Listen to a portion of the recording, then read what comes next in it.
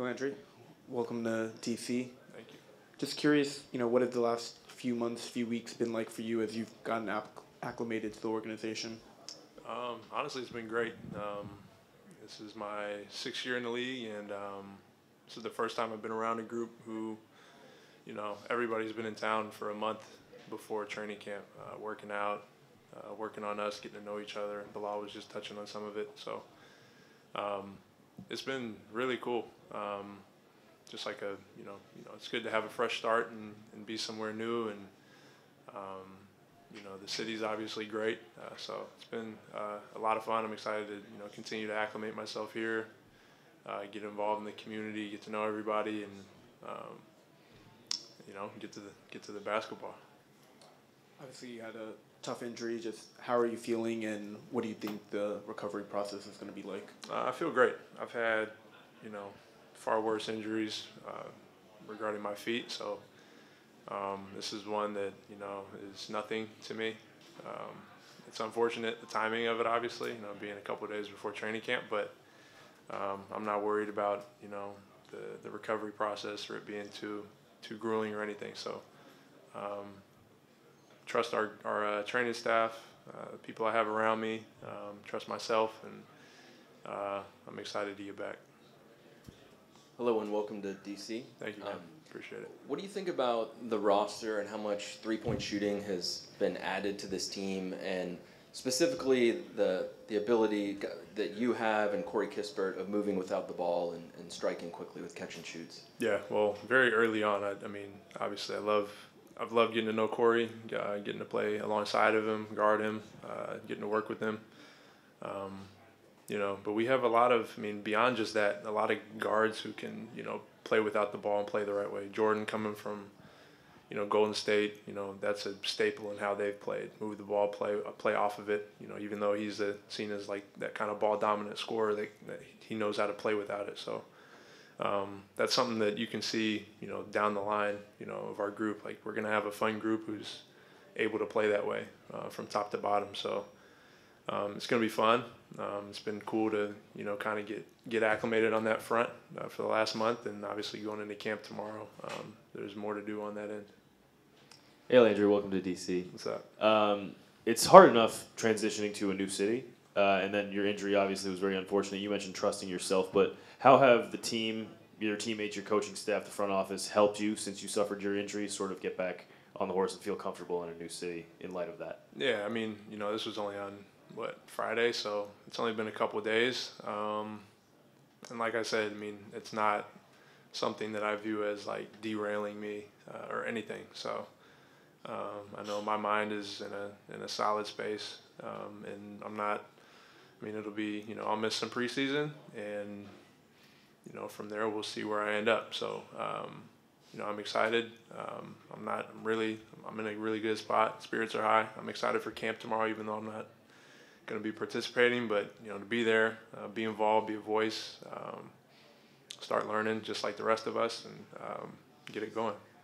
Once you do get back on the court, it's a super deep room on the wing here in DC. What do you foresee your role being? Whatever my team needs of me. I feel like I'm somebody who can bring something different night in and night out, whatever's needed. Obviously we've all been working on our games this off season, and it's not really about any one individual. It's about all of us collectively. Each of us possesses something a little bit different from one another, and it's how we can all be able to mesh that as best we can night in and night out. So finding my role as quickly as possible, barring the injury, and figuring out what that's going to look like most nights. Hi, Landry. Over here. What's up, man? You've been on a lot of really good teams, teams with championship aspirations in your career, whether it's Brooklyn, Philly, the Clippers, Phoenix. Now you come to a team like the Wizards, with low expectations. They have the lowest win total expected in terms of Vegas. Is there a freeness around the team? Do you feel a little lighter now that those lofty expectations aren't, hanging over everyone's head? Those expectations, to me, you look at both ends, right? You look at, teams every year coming into the season, the team who's supposed to win a championship, because I've been on those teams.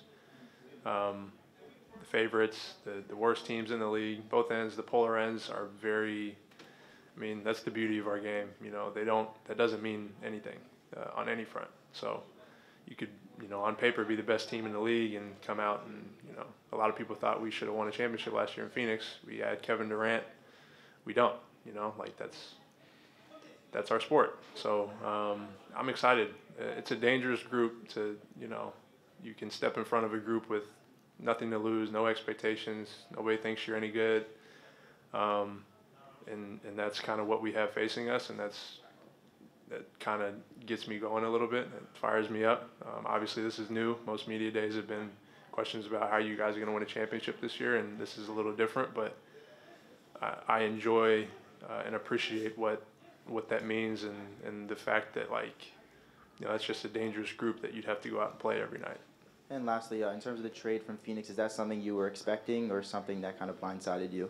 I mean, you get a feel after a certain amount of time in the league. Being on a team with championship expectations and not, you know, achieving them, you know, changes are going to be made. I had a feeling. I figured I'd be on the move, didn't know where, but, you know, happy to have landed here. Young group, focused, committed on, you know, development, growing, you know, and I'm excited. I'm just excited to get started. Hey, Landry. Hey. You mentioned community and wanting to impact.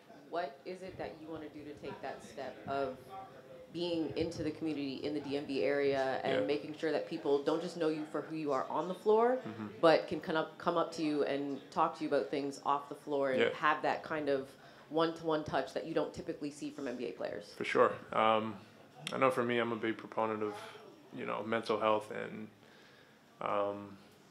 I don't know. I think I know there's been a lot of progress made in the last number of years of talking about things, people in my position talking about their own personal experiences.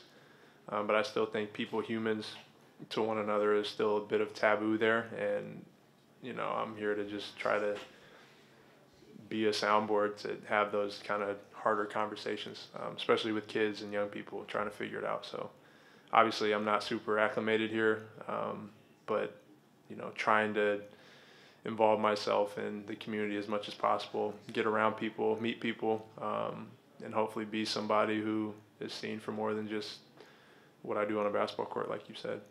And then on the basketball court, what is that next step for Landry Shamet once you return from this injury, healthy? What do you want to do this season to take that next step, knowing that this is a year of, as you mentioned, a team that people might underestimate and can be very dangerous? Yeah.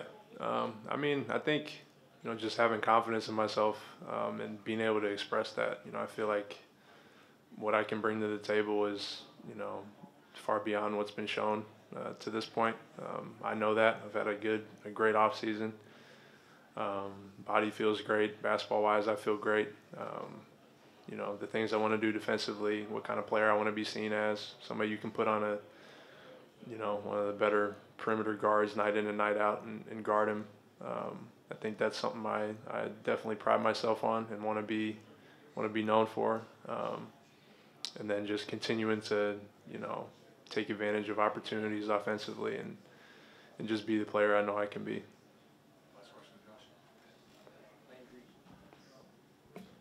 From your time with the Clippers, how well did you know Michael Winger, and in what ways did that impact things once you got here?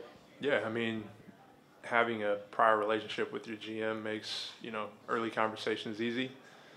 You know, so him and I have been able to be pretty transparent, have some good conversations with one another. And there's not really the whole get to know you phase anymore either. So that, you know, just feels good to step in with a previous relationship with the guy, know him, spent a couple years with him, know his character. He's a great dude. You know, and just excited to be working with him again.